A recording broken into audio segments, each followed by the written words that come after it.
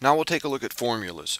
Formulas show up in just about every field of study that even remotely touches on math or science.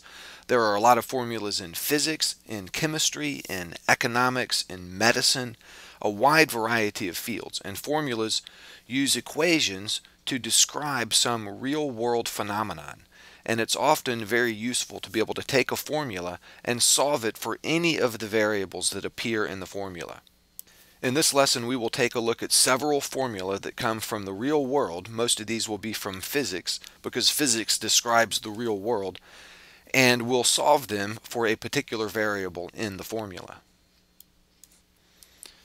In these first two examples, we have the formula E equals mc squared, and this is Albert Einstein's famous equation for energy.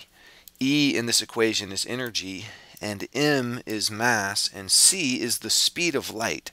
And c is a big number. The speed of light is very, very fast. It's 300 million meters per second. That's really, really fast. In miles per hour, c would be 186,000, actually 186,000 miles, not per hour, but per second. C is a big number. C represents the speed of light, and that's very, very, very, very fast. So c squared is a huge number. And what this equation says is that if we take this big number and we multiply it by m, we get a value for energy, E.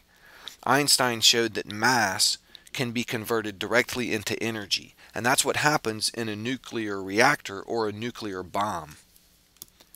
And that's why we get so much energy. A nuclear bomb is very, very powerful, or a nuclear reactor can produce a tremendous amount of energy from a very small amount of mass, because when you multiply the m by this gigantic number c squared, you get an absolutely huge amount of energy.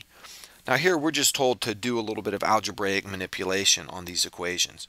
We're told to take E equals mc squared and solve it for m. So that's pretty easy to do. E equals mc squared.